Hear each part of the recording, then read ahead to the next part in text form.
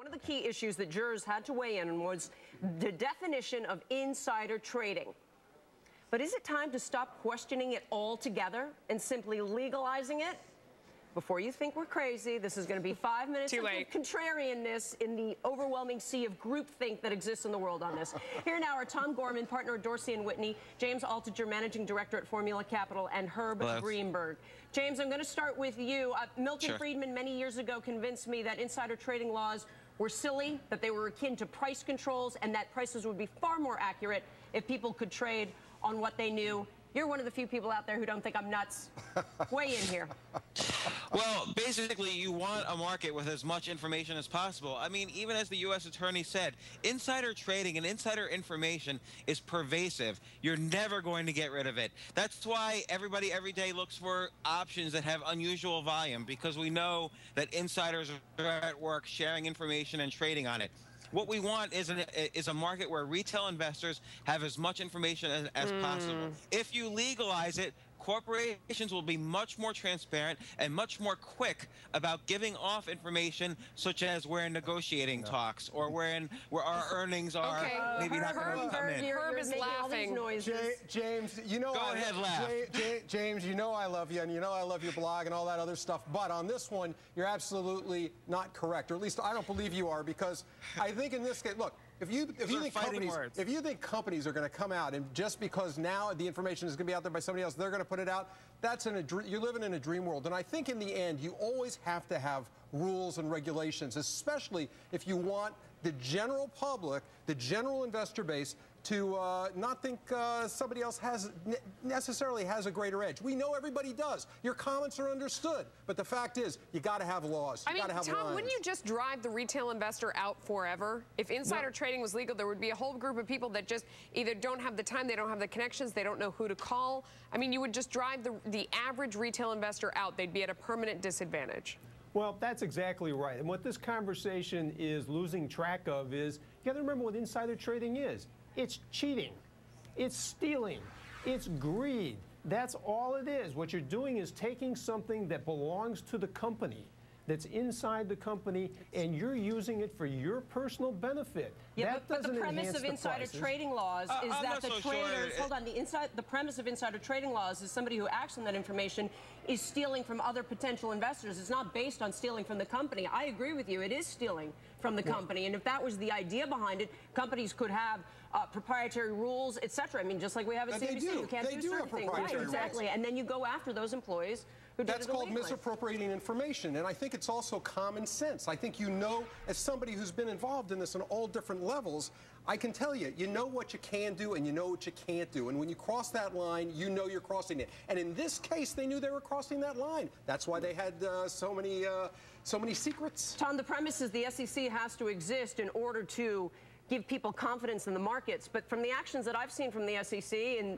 all the time of their existence, the only thing they've convinced the public of is that they shouldn't have any confidence in the SEC. But this verdict should be a step in the right direction to restoring the confidence of the investor, because if investors get the idea that these markets are rigged, that they're dominated by people who have an inside pipeline so they can steal this corporate information and use it for their own benefit, they're not going to trade. James, they're just not going to trade. You can't have somebody who's on the board of a company and has access to a company's earnings ahead of that earnings release go and make calls to their favorite fund manager and tell them what the earnings are going to say. I mean, that can't be something that's legal. Unless they disclose it. Why don't you make laws which are still tight and still prevent it, but allow for certain disclosure? Look, the SEC is limited in what they can do. I don't understand. What would they do? I mean, they're about to do an earnings release. They would, you know, the day before these people have this information, they give it out. They would disclose that they're giving that information out 24 hours earlier. I mean, how would you get that situation? Look, I think the company should be a lot more transparent along the way. That, look, our earnings were not what they thought they were going to be, or here's where we are right now in earnings. There should be some process by which information can be released in a different way than it's released right now. Look, the SEC is tying up so much resources. I'd rather them chase after the next Bernie Madoff, who is out there, by the way. There's got to be other Ponzi schemes, other Enrons, other WorldComs. Let's get the SEC fighting in cases where there's actual victims, where retirement funds are being lost, rather than to the these spirit crimes of Melissa's question, if you think about it, if that did indeed happen, prices, in fact, would move far more quickly to the accurate level, correct? I mean, that's part of what Milton Friedman's point was. You'd like people to exactly be doing that. Exactly. Right now, prices move from 30 to 40 in a second as soon as earnings come out or as soon as a merger is announced. What we would see if insider information was actually legal is that these prices would move much more smoothly to accurately reflect what a company's value is. Again, better for the SEC to pursue cases where there are real victims, where people are losing billions or hundreds of millions of dollars, where retirement funds are being... That's not why somebody's on the board of a directors of a company to go in and get information ahead of when an earnings is released. They're supposed to be there as a director, as helping the company, as a benefit to the company. I mean, he's being paid to be there as a board director, not to glean information and then profit on it elsewhere. That goes against the whole reason why he was hired to be on the board. Tom, you're nodding your head up and down. Yeah, and that's exactly right. That's why directors are there. They're there to manage the company for the benefit of the shareholders, and they do disclose this information, and nobody's going to be against more transparency. I'm all in favor of that.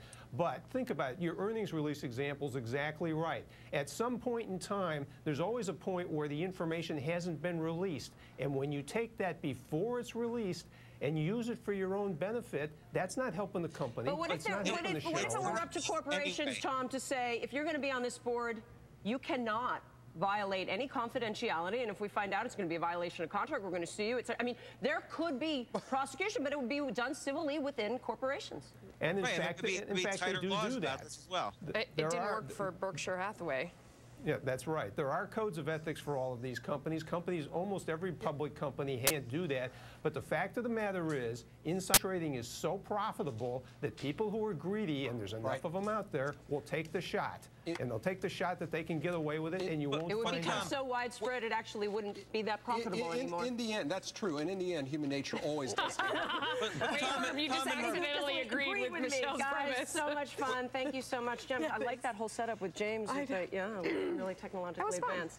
All right, let us know what you think. Should insider trading like Snoopy be legalized? Email us streetsigns@cnbc.com.